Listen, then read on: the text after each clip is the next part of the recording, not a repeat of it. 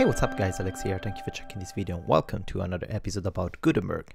In this tutorial, we're going to take a look on how to upload a custom image to use in the background area as a background for our call to action custom block. From a developer that hates plugins, here's a plugin that doesn't suck. Elementor is the best page builder for WordPress. Super light, scalable, and with an intuitive interface, Elementor will help you build professional looking websites in few minutes. Click the link in the description below to learn more.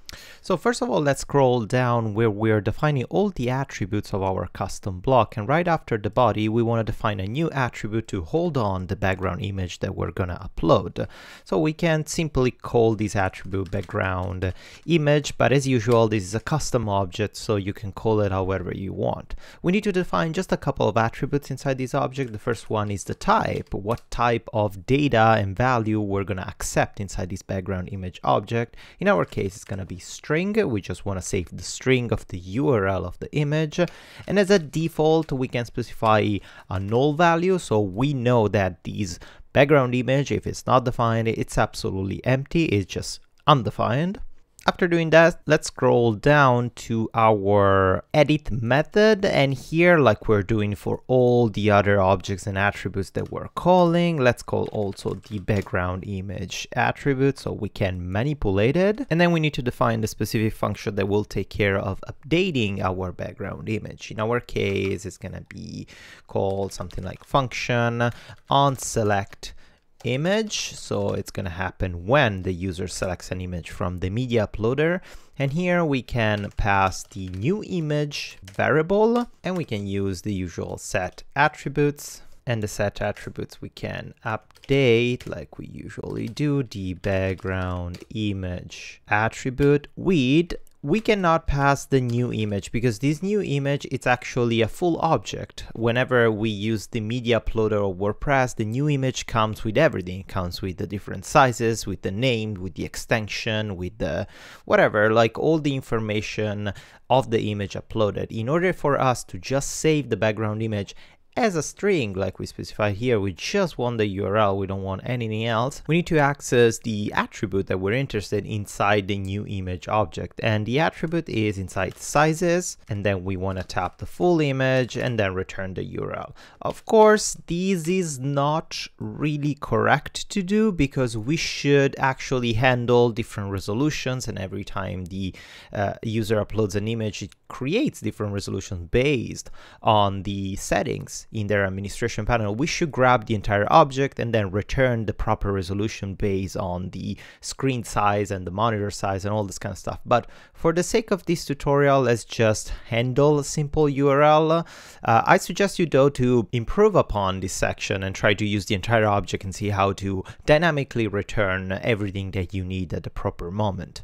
So now that we did that, we need to create an extra section inside our panel bodies. So up until now, whenever we have something custom, for example, we select the title or the description, or we select the entire block, something changed. We created the panel body where we can control the font color settings for the title and description. We want to do something else. So whenever the block is selected, we want to have an extra option, maybe at the bottom here, in order to upload an image. So let's do it. Right after the panel body here that we specified for the color settings, we can create another panel body element, and we can give it a title equal background image settings, something like that. And inside here we can put everything that we need in order to allow the user to specify what to do. So let's first set the title. We can say select background image, something like that. Pretty simple. And here we need to use a new element that we never used before, because we need to use the built-in media uploader of WordPress in order to make things easier for us and for the user and keep it consistent. So instead of creating something new from scratch, we can just use the media upload element. And of course, this media upload, actually it's capital M. We don't need to close this, but it's a self-closing element. Of course, this media upload, we cannot just use it right off the bat because we never use it before. As for the same thing as for the panel body or inspect and control, every time we use something, we need to use something coming from the editor, the components of WordPress, we need to import them as constant variables. So we need to do exactly the same here and just reference the media upload constant variable from the WP editor. So now we can use it. Perfect. Let's scroll all the way back to the media upload. Perfect. Now that we imported that element from the WP editor, we can start editing all the attributes that we need to specify in order to make it usable. So first of all, we need to specify a bunch of attributes. So the first one is the onSelect. So whenever the user selects the image that is part of the library or a newly uploaded, we need to specify the method that we want to trigger, and it's basically identical to what we're doing here on change of the color palette or on change whenever the user types on a rich text elements. Here on select, we need to specify the newly created function on select image to trigger what we want to do. Then we want to specify the type because we want to allow just images to be uploaded. We don't want to allow anything else. And then we want to specify a default value that it's actually going to be the background image object. So automatically, if an image is already selected, it's part of the button, and we're not gonna reset it every time we reopen our post type with our custom block. And then we need to specify the render attribute. So the render attributes, it's basically what tells WordPress how to style this media upload button, and it's gonna be kind of complicated for now because we have the possibility to style this button. Automatically WordPress applies its classes and its style to it, but we have the ability to change the image that it's used in the button, to change the text that it's used in the button. So we're gonna do it super quickly. First of all, we need to open, of course, the curly brackets because we're gonna use something in JavaScript. Then in the regular brackets, we need to pass the action whenever these opens up. So when we're rendering this method, we need to pass the open function in order to assign it to the custom button and the custom icon that we're specifying.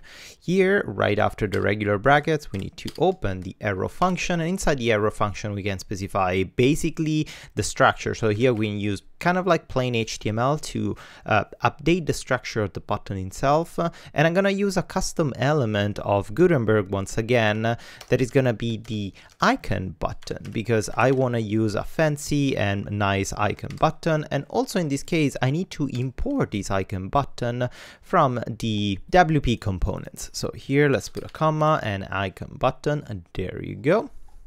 Now we need to style the icon button. First of all, the first thing that I want to do, I want to give it the text of the icon button. So inside this button is going to be background image or something like select background image, but even background image is fine. Otherwise, it's going to be the default upload text of the media upload button, but in this case we can customize it. And then we need to specify a bunch of attributes in order to make it usable and make it work. So the first thing that we need to do, and always remember, is on click. What's going to happen here, because we're changing the default media upload behavior, we're changing the rendering of this behavior, so we need to specify that on click this has to trigger the open method that we're passing whenever we are opening the rendering attribute. So at least the button will work. Then we want to use a custom icon, and the custom icon we can use the simple upload, and also the name of this icon, it's part of the dash icons of WordPress. You can search on Google WordPress dash icons. It's a preset of icons, part of the administration panel of WordPress. So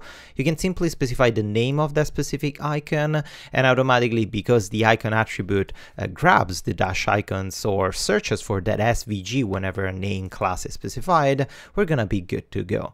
The last thing that I want to do, I want to specify a bunch of class names, and I'm gonna use default class names of WordPress in order to keep the UI of WordPress consistent. But of course, you can specify your own class names if you want, and you can customize this button however you want. In my case, I'm gonna use the editor dash media dash placeholder __ button. The classes of WordPress are not the best. Then is button, then is dash default, and then is dash large. Yeah, you can see I'm not a fan of the class naming of WordPress, but it is what it is. So now we have this button. If we save it, and always remember to have your npm start build running in the place of your folder directory, npm start build, otherwise all these JavaScript won't be compiled and recognized.